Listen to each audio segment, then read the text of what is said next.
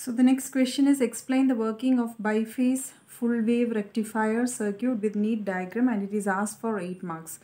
So this is a diagram, major diagram of your biphase full wave rectifier, which consists of two diodes, diode D1 and D2, the input transformer, okay, with RL. So and the corresponding waveform, you have to give the waveform also, V in and V out. So what is the specialty of full wave rectifier? It rectifies both during the positive half cycle and during the negative half cycle.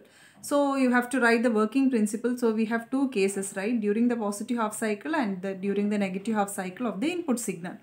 So during the positive half cycle, that is from the time period 0 to T1, what will happen to the circuit during the positive half cycle of the input signal. So here it becomes positive, negative, positive. So it is center tapped, right? So positive, negative, positive, negative. So which diode will conduct? So here it is positive, here it is negative. Positive, positive, positive, positive. So diode D1 will be forward biased. Here it is negative, positive, right? So diode D2 is reverse biased. So diode D1 act as a closed switch. You will be having the conduction. So the conduction of the current will be from positive to negative. So this is the flow of current.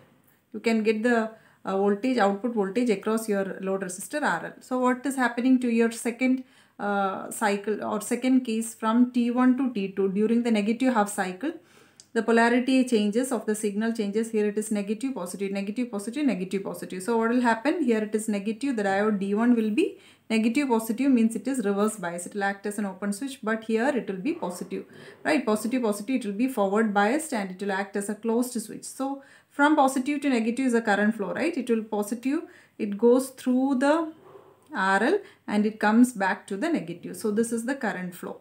So this is how in both the cases you are getting the output across your load resistor RL. So the detailed explanation of all these questions will be available in the playlist, okay?